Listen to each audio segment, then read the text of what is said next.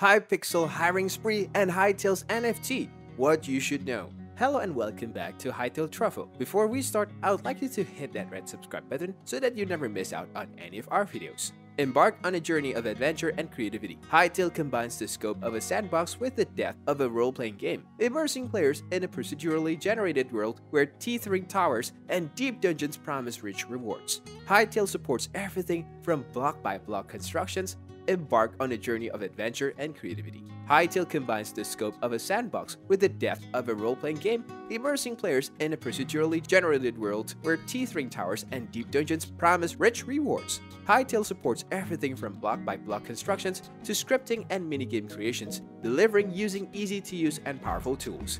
As you traverse each generated landscape, you'll piece together the history of the world through handcrafted adventure scenarios. You might encounter a mage's tower overrun with monsters, descend into an underground cavern, or take on a colossal boss monster. With a wide variety of scenarios available at launch, no two adventures will be the same. Hytale supports many different playstyles. Whether you think of yourself as a settler, adventurer, or craftsperson, you'll have plenty to do as you advance through the story. Best of all, the adventure mode is fully playable in co-op. Gather a party of friends and combine your skills to leave a mark on the world together. So for now, move on to more exciting news. Because it seems Hypixel is indeed on a bit of a hiring spree lately, posting far more frequently on places like LinkedIn. Going back to January 5th, there were 10 tech-related roles being hired for. By January 19, only 5 remained. They hired 5 senior software engineers covering anti-cheat, the engine, gameplay, networking, and physics.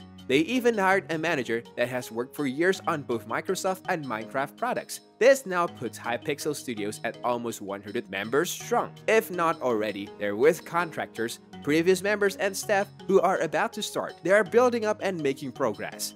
With the global situations from 2020 settling, I imagine 4 more of the seats at the office will be filled, including no doubt a brand new doggy bed for the new resident team Pet Peanut. We saw this image posted recently, and in the background you can even see a few knitted seedlings. That's not all. Even more roles have been going up in February, with 3 designs positions just last week mentioning experiences that bring the world of Orbis to life, world-class multiplayer gameplay, reward systems, and marketplaces. As the year starts up again, we of course get into convention seasons as gamers, developers, YouTubers, and everyone in between meet up to showcase their latest projects. We know a few team members from the Hytale team will be attending DICE, a video game networking convention in Las Vegas, which could allow the team to discover more talent. We even have the upcoming Insomnia Gaming Festival before summer. It traditionally had a big Minecraft presence, and Hypixel themselves had booths there. In fact, this is the conventions where many creators first got to see a Hytale prototype back in 2017. Could they make an appearance there this year? Well, I don't think we'll see any official presence like a booth, stage show, or any reveals of things. I imagine they'd still be in the mind frame of find experienced professionals mode. Beside Hytale, it seems some members at the office also got up to something on the side. Thomas Frick, art director of the game, tweeting out that he had participated in the Global Game Jam alongside concept artist, game developer, audio director, and musicians from Hytale. You can feel the Hypixel spirit all over this project, called Mouse Care. You try to cheer up the owner of a house. Simple concept, but executed amazingly. I'll leave a link in the descriptions for you to check it out. It's a really cute little experience. Some of those who worked on it even gave the Quebec statuses a traditional high five while at the office. That's the spirit.